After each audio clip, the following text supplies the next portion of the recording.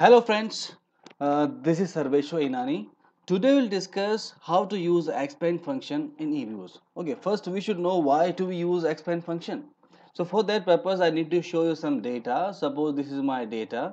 Here I have date series and my futures return series and my spread. Spread is the difference between futures and spot prices. This is data for the Nifty Indian index.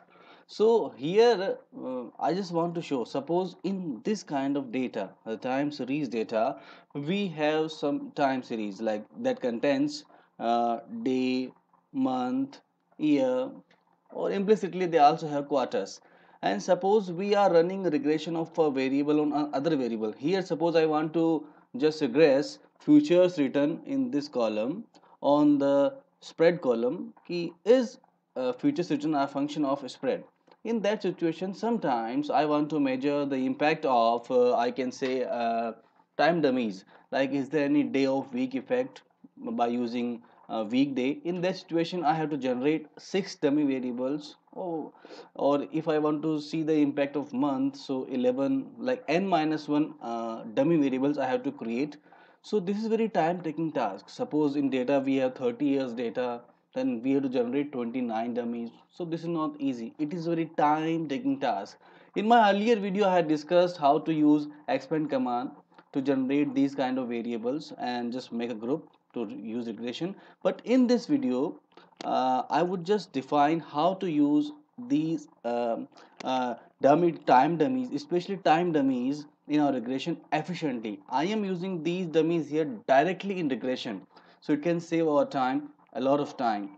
So okay, just start.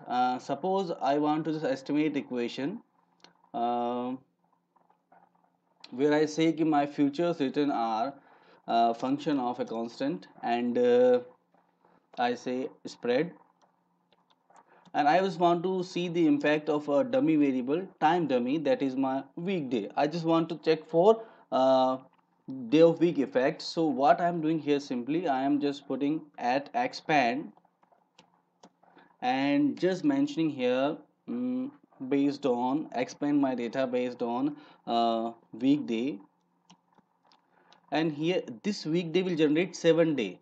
I just want to drop my first because I have included intercept already here, so I am just at drop first, and this way now my regression is ready. Enter. Here I can see all the data I want here: day 2, day 3, day 4, day 5, day 6, day 7, and the day 1 is there here in coefficient, and all these coefficient are showing their increments, but none of them are significant. In the same way, what I can do here, I can just put here, instead of weekday I can generate 11 dummies for months, simply for month at month. Okay, this is for 11 months from 2 to from second month to 12th month. In the same way I can generate by using my quarter command. Suppose I want to measure for all my quarters, so quarters, QUART, quarter. Okay, this is for quarter. In the same way, in my database I have data for 15 years. I can generate this kind of dummies, time dummies, using expand command for year also. So this is the way. This is very easy and very fast time saving task in which we can use expand command and just save a lot of time. Thanks for watching, friends.